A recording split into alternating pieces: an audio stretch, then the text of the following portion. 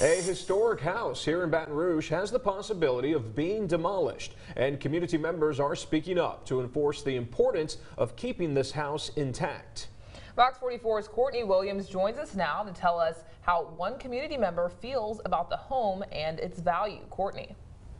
Well, Chad and Lauren, this mid-century modern home has been in Baton Rouge for more than 60 years and is only one of two in the United States. It's the only home in the country outside of Miami with the Wall Snyder design by architect Hamilton Crawford. The mid-city home was sold to Jason Lobsher and his family in March, but the previous owner, Ann Singleton, says she was under the impression the house was going to be restored.